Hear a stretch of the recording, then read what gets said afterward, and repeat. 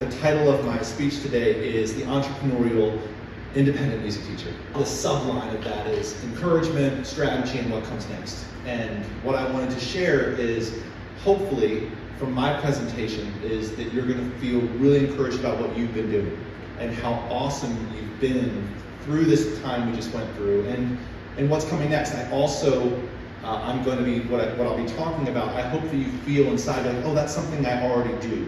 And that's the goal, is that what we're talking about is like, oh, I'm already doing this, and maybe there's an area that I can lean into more, okay?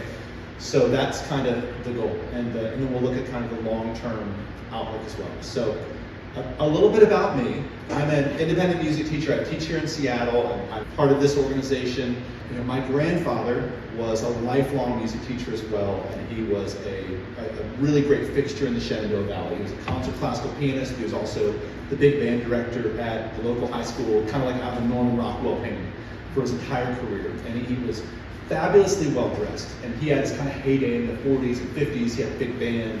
And I grew up seeing him as a child as this, like, seeing a music teacher being just the center of a community. And he was so handsome, and he was dashing, and he had great clothes. He drove one of those Jeeps with the wood sides, right, back in the day.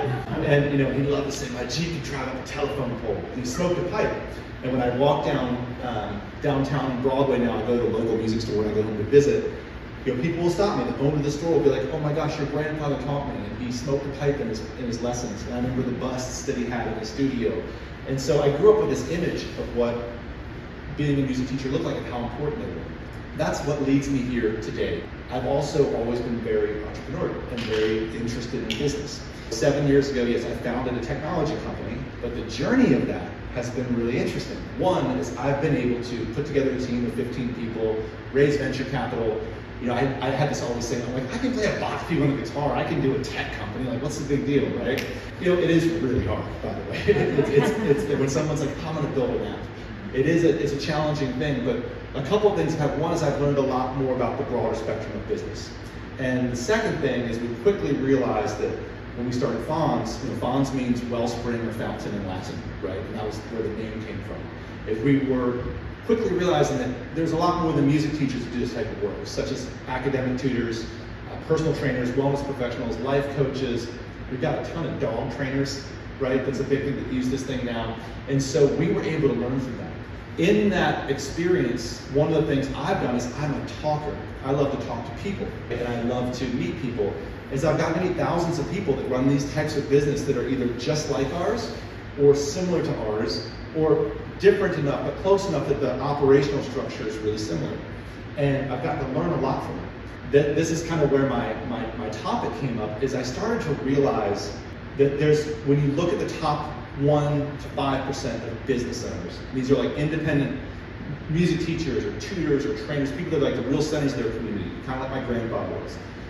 They have a few things that they all do. Over time, when you meet 10 and 100, and you're like, oh my gosh, this is the thing that they're doing that's very similar. And what we're going to talk about today is a marketing flywheel for independent music teachers. Now this relates and applies to anything. It's really, I've honed this in for what we do.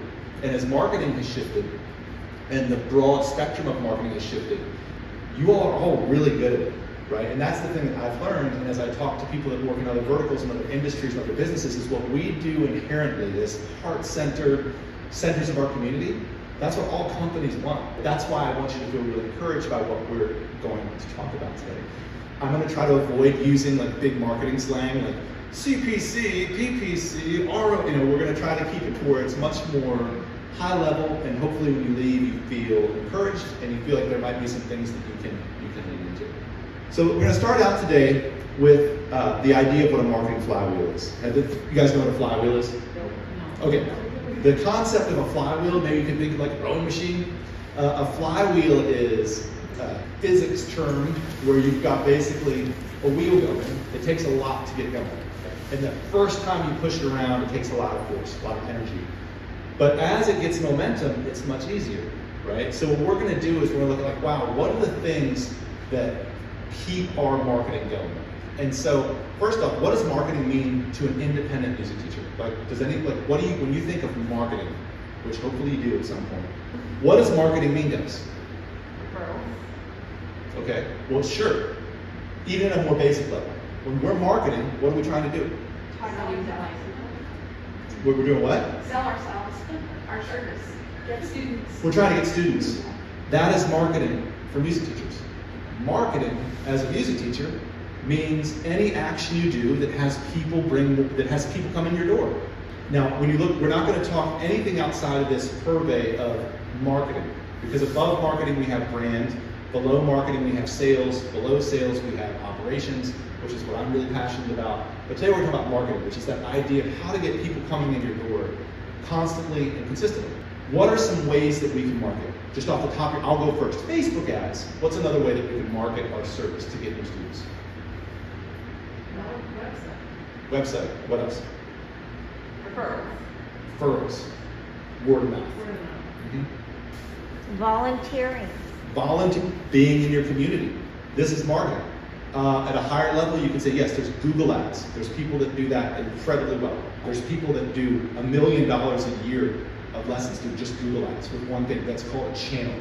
We're not going to talk about any of those today. Facebook ads, Google Ads, building a YouTube channel, writing a book, having a website, SEO optimization, having an email list. These are marketing channels. What we're going to do is we're going to start with a sustainable, authentic marketing strategy that uses none of the things we just talked about. The closest thing would be referrals or word of mouth. Because many of you probably already do. Many of you probably just have the phone ring. I know I have the phone ring. I have 3 or 5 people, usually a week or a month at least, where I've been full for 15 years. So before the pandemic, every year I did a thing called Camp Brandon, where I would take my top 15 or 18 high school students and we'd go up into the mountains and I'd rent out this Ponderosa Lodge, and for a week we'd turn that lodge into a recording studio. And the kids would play music from all day long, every day. We'd cook meals together, we'd go on adventures, we'd play concerts. It was amazing. I took this co-ed group of high school kids up into the mountains every year, and it was always great. I mean, we had a tree fall on our van one time during a freak storm, and there was the fires and stuff, but aside from that, it went really well. This moment during the camp one time is we're just coming up with ideas of what the kids can do. And one of the things I was like, at that time, you all probably know my kids, Huck and Edie. Huck was probably 3, and Edie was probably 8, and they were both very involved in the happenings of the camp. And one of the assignments for each day was to say, okay, kids, 9 o'clock tonight, I want a 2 or 3 part harmony, a cappella piece of your choice. We're going to time you to see how quickly you can put Huck and Edie to sleep. And at 9 o'clock, we'd tuck the kids into the bed, we'd light candles, and there'd be 17 kids surrounding this bed, and quilted in, and then as I went down to, they'd start singing these songs, and they got down to 45 seconds. And the kid, it was an amazing memory. I got more students from that moment than any ad campaign I've ever run, anything I've ever done. Kids went home and told their parents about it, and something it triggered in their parents where they couldn't stop talking about that. There was many events like that within the camp. There was many moments that were really beautiful, but that thing of all these kids doing an a cappella piece, singing for my kids and putting them to sleep and timing it. I mean, my phone was ringing forever. For so long, that story still gets told. And that was the first year I did it. That was 10 years ago. And I think that is marketing, right? And so the very first rule of every awesome provider is you see them doing great work. And to me, that's my great work, is I can come up with things that get kids really engaged that their parents want to talk about, right? And that's been my thing since day one, is I have a really fun time teaching music. I love teaching music. It is my brand to take kids through the formative years, to give them transformative experiences. That's what great work is, right? And there are many ways that you can have a transformative experience, and this becomes what our brand is. So the first rule of marketing as a strategy, right, as a way to have a successful business, is to do great work. So hopefully, I bet everyone here is thinking to themselves, oh yeah, I have this moment. I have many of these moments where, yeah, people call me or I showed up for this thing, and then that's where I get more students from. Again, this applies to anything, but it's the core. And it's frankly, there are many people that we run across that aren't inspired by their work, right? That have lost the gratitude for how awesome it is to do what we do. And that's something they need to lean into or they can't be successful. And so from that great work, from that being inspired, from doing things that people want to talk about, the next piece is you build a community. And this is the deal, is you've got this great work and a community will naturally come from it, right? And at first when you're in a new town, you're not gonna have a community yet. And so you focus on that great work and you focus on finding people that will talk about you and investing everything you can into your students, to their success, to showing up to their recitals. Go and fix the PA at your student's recital and stand up when it doesn't work and show them how to turn the mic on. And you'll get phone calls from that. For me, my entire marketing budget as a music teacher for as long as I've taught was in one thing. And I don't know if y'all can see this. Here's a picture of my kids. My recitals are called the Guitar Cue. And the first year I did a recital, one kid showed up who's now a bassist for the Seattle Symphony. 2 other kids showed up. 3 kids showed up at the first recital I ever did. It was so depressing.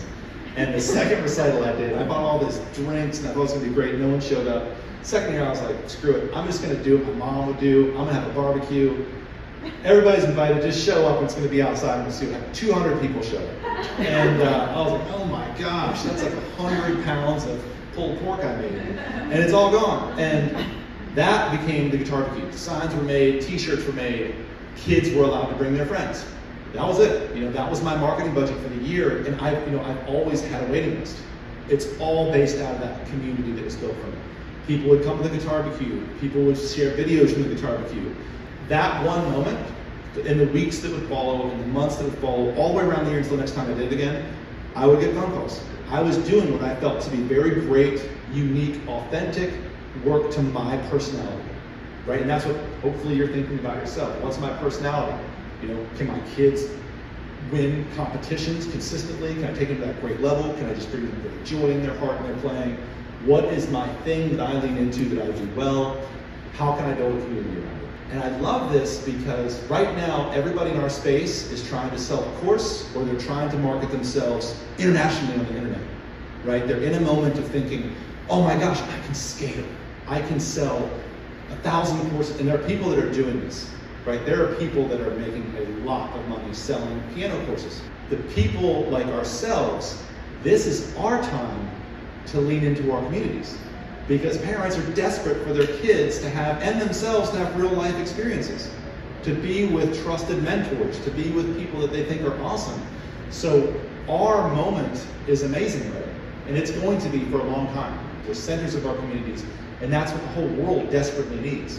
So this marketing flywheel is kind of taking off. We find our great work, we're leaning into it, and from that great work, we get a community built around it. People talking about us, people showing up to our stuff, people that want to support us, which this takes us to the third, and I think the most important piece of a marketing strategy for an independent music teacher. The third piece of this marketing flywheel, of this business strategy, is to let your community support you. That is what I think that's the most important piece, is you've done this great work that you believe in. You've built a community around it. Your community of people is most likely professionals. What we do is culture. We sell culture, we sell happiness, we sell excellence, right? These are the things that we do. The people that are hiring us, they're doctors, they're lawyers, they work in technology, they have a different relationship to money than most of us grew up having. And if we're lucky enough to know these people and understand, they appreciate a professional relationship. And so another way of what I'm trying to say is that out of the well over 1,000 music teachers that I've sat down with and been able to say, you can charge a lot more than what you're charging. I don't even know what that is. I just know that you can charge more. That is a marketing strategy, because if I take 2 teachers and put them side by side with the same website, the exact same skill set, same clothes, same attitude, everything that's exactly the same, and one of them charges twice what the other one does, categorically, 100% of the time, the person who charges more will get more students. And my experience for this was very personal, in that right before Edie was born, I had a fabulous studio downtown. I'd been teaching for 10 or so years. Allison was running my studio. We were very happy. And I was ready to go get an MBA or go to law school, as I'd always planned to do. I was like, either get my master's in classical performance, do the doctoral thing. I didn't want to go into academia. I was like, it's time. I'm going to get an MBA or go to law school and see what happens. I was ready for that next progression because I was getting ready to start a family. I had a student at the time, his name was Bryce, and he was a legend in Seattle. He knew everybody that started every company basically in Seattle. He was an architect, and I had started teaching him right around his 60th birthday. Oh my gosh, we had so many wonderful adventures together, and I was like, Bryce, I'm kind of out. I'm off to other things. And he's like, what are you talking about? And then I was like, dude, I'm starting a family. Like, it's time to, I got to do this. And Allison's acting career is doing well, and one of us needs to probably have a straight day job. And he's like, dude, just double your rates. And I was like, this is 2005. This is before anybody was doing this. And I was like, I'm not doing that. And he's like, dude, look at your student roster. These people look at these people. No one's going to care. In fact, everybody's going to want to support you. And he's like, just try. And so I did. And I very reluctantly doubled my rates in 2005. This is before anybody was doing it. And because I know that's a thing now, where people are trying to elevate this profession that we have. And so I did it and waited for the response. And everyone said, oh, cool. And I was like, oh my gosh, are you kidding? And it was a big deal then. And suddenly, at this time, I was making a great living 5 weeks later. And I was like, I guess I won't leave, because this is the money that I was hoping to make with an MBA. And then something else happened. My phone started ringing off the hook. And I was early in that. I was charging a lot more than the people that I'd studied with, people that were really well known. I was referring students back to them because I was charging them. Because the majority of people that we are talking to in our community, they have no way to judge us. They don't know, right? They don't know they're going to learn culture. They're trusting you to teach their children and themselves culture. And if you give them two options, they're gonna generally often use this concept called perceived value. And that's how the relationship will begin. This is the part of the flywheel that is critical for marketing. And so you're not doing it because you're trying to be greedy. You're not doing it because because it's the right thing to do, because we're professionals. We do just as impactful work as our lawyer or doctor buddies. We're doing it because it allows people to feel good about supporting us. They know. It's a vibe where you're like, oh my gosh, I'm doing great work. And I'm building all these people around me that they show up for me and they support me and they love me. And when I ask them to support me, they're wanting to do it because they want me to keep doing this work. This is the flywheel. And once the flywheel is running, that's marketing. You are trying to be authentic because there's enough noise that people can see when you're not being real. People can sense authenticity. People can sense care, and they can sense compassion, and they want to support it. I've seen people have tremendous success with it. I have not seen people, and I don't want to go too deep into it, but I know people that have been trying desperately to see what that ceiling might be for what they could charge and still keep getting more students. And I see people not being able to find it because it all informs itself. I'm feeling good in my heart about the work I do. I'm making a living. I was able to buy a house. I did better work, right? Because I was healthy. I had health insurance, whatever. All these things allow us to go deeper into being ourselves. And the people that are doing it are thriving. And the people that are doing it are going to thrive for at least the next decade. So many people are putting their energy into scaling into the digital realm, and it looks enticing. People want community. People want real life. And we are like the people to give that. We're music teachers. We're the center of it all. And so we make magic happen. That's the marketing flywheel. I want to talk about the strategy of it. You might feel really strong in a certain area. But you might feel like, you know what? The truth is, I have felt really bogged down. In my work, I haven't practiced as much. I haven't created as much. I haven't been able to give as much to my students. I'm just trying to survive. I forgot. I didn't know if I was going to be able to talk to you all today. I was like, wow, if I have a panic attack, I know you all well enough, and I'm just going to all breathe together for 5 minutes. And who knows, right? So it's a tough time. Finding one of those areas, you can play with it. You can play with asking your community to support you. Play with your perceived value. You can adjust those numbers just for new people, what you advertise, and see what happens. I know that categorically, every single person that I've talked to in the last 7 years that I've talked to and making a significant increase in what they ask their community to support them in. 100% of them, never, ever, ever have they come back and not said, wow, I can't believe how that worked for marketing. In the last 2 years, I still, even though I can't take a lot of students right now, because I can only teach like 10 or 12 students, I still meet with them to see if it's a great fit and then to help distribute them to other teachers. When I do, in the last, well, I guess it's in the last 5 years, I've had one person balk at my prices, who was the CFO of a national health insurance company. And I was like, what? You're the one. I was like, of course. I was like, no, we're not working together. I'm not even referring you to my friends. Like, are you kidding me? Like, no, thank you. I want to address something that I think is really important, which is equity. And this is the pushback that whenever I talk on this topic, they're like, oh, what about the equity? You know, what about that? You just priced yourself. No, that is the whole reason to do this. If we are doing great work, and if we are being supported by an ever-growing community, money never becomes a thing that keeps you from teaching a great student. Because you're like, I'm taken care of. I'm good. So yeah, I want to work with you and you want to work with me, we can work something out. And you both feel good about it. So really, this is actually a path to equity. When you put your oxygen mask on, it increases your studio size. It makes you happier. It allows you to do greater work. It allows you to distribute your services more equitably. So that is what I have to share today. And that's your marketing, which my life work has become elevating this industry. And not just ours, but the people that are purveyors of knowledge, of culture. Our work is very critical to the fabric of the world moving forward. And I really believe that. The more that I do this, having tried to leave this field and then realizing how much I love it, being pulled away from teaching as much as I was, enabled, because I needed the universe to give me something different. I was ready to use my mind in a different way, and I needed this moment to start a technology company. And it came up as an opportunity, and I really jumped at it. I'm glad I did.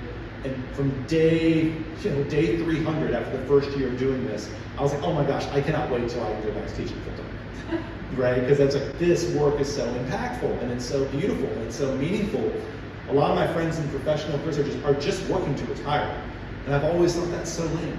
Why do your life's work to be something just to get it over with so you can go sit on the beach somewhere? If you're interested in this stuff and you like the idea that I host my community, it's called Fallon's Family, right? You don't have to use Fallon's or anything to do it, but it's a Facebook group of really awesome business owners from all over. And anybody's welcome to join in, provided that you're cool and friendly. But I encourage you to check it out, because I'm really proud of it. I think it's a great example of how we've been able to lean into a community to help guide us to a product, which is different than what we're doing as a music teacher, but to get that feedback and to grow it. So thanks for having me, everybody. It's been really, really fun.